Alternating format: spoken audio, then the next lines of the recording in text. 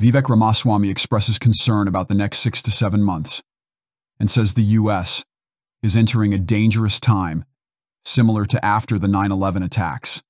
Potential threat of illegal immigrants. Vivek, this really is not surprising.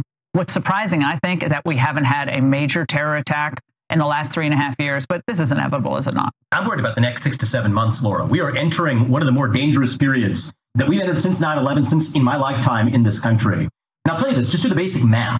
If there are upwards of 20 million illegals in this country right now, and that may be a conservative estimate, even if 99 out of 100 came with good intentions, that's generous. That's 1%. That's talking about hundreds of thousands of people who are here with ill intentions.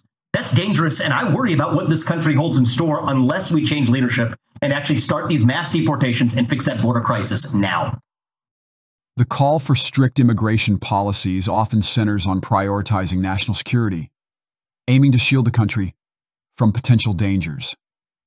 Vivek Ramaswamy's comments highlight significant worries about national security and underline the critical need to tackle illegal immigration.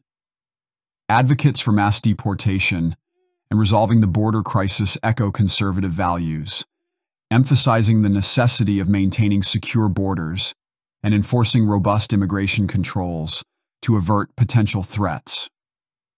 Strong, proactive leadership is crucial in managing national security issues. The current administration's focus on immigration and border security underscores the need for swift, decisive measures to reduce potential risks. Effective governance is believed to involve anticipating and preventing security threats, rather than merely reacting after a crisis occurs.